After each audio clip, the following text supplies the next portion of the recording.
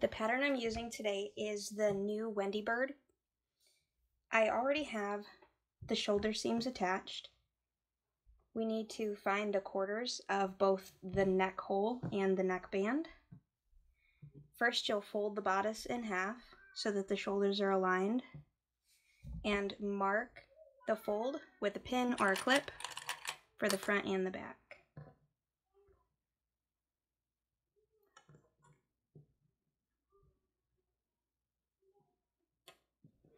And then you'll open it up and line up those two clips on top of each other. Smooth out the neckband, the neck hole, and then add a clip to each of those folds.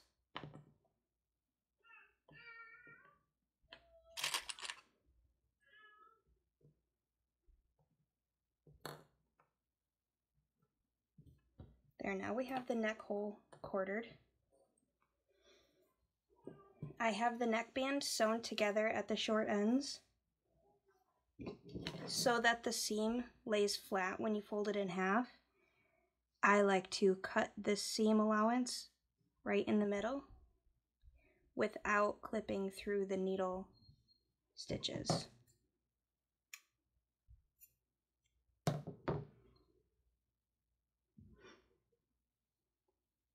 And then when you fold the band in half, you push one side up and one side down, and then clip it together. Fold it together so that the raw edges are meeting all the way around. And I like to press it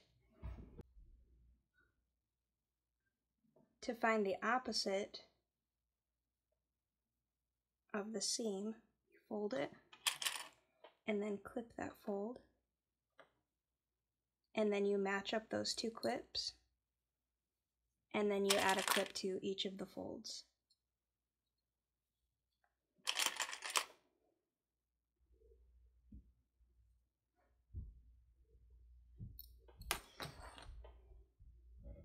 I like to work with the bodice before the sides are sewn together. You can do it after the sleeves are attached or before.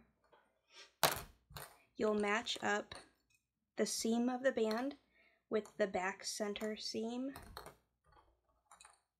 You want raw edges together, and then clip them together. And then the opposite pins for the front.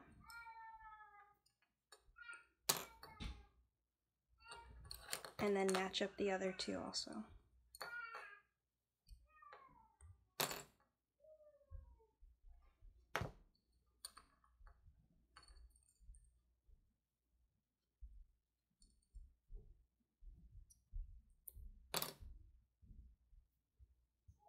And now we have the neckband pinned on there completely. This pattern uses a 1/2 inch seam allowance, so I'm going to line up the raw edge with my second small line here on my brother serger. I like to start at the back center. You stretch it just gently, and then lay it down under the presser foot. The knife should be in the up position. That way you can slide the fabric all the way underneath, and just start serging on and level it out with the second mark.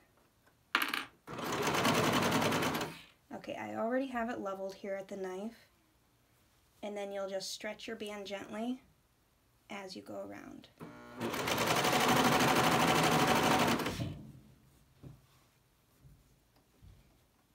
I forgot to mention that lately I've been liking to have the shirt wrong side out with the band on the inside. It's just been easier for me to line it up without having to worry about this fabric being in the way.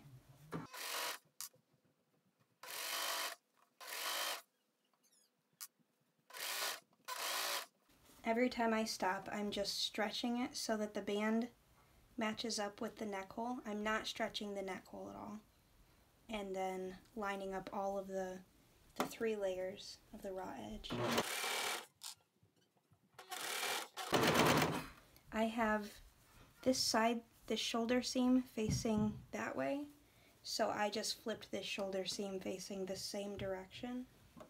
It doesn't really matter, it's just something I do.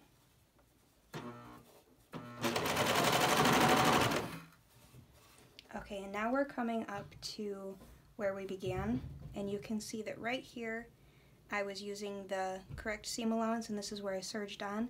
So I'm just going to aim this at the 1/2 inch and then just keep it straight. And once we get to where the knife is coming up on our threads here, I pull it just slightly to the side so that it doesn't cut the stitches we already sewed. Okay, and now my needle has hit the beginning of the stitches, so I'm going to lift up my foot and serge off, and then just clip those threads. And you can see that I overlapped it right there. Now I take this over to my iron and press the seam allowance down. Right now it's kind of just sticking up, so I want to press it down. But I do that on the right side so that I make sure that this seam right here is crisp.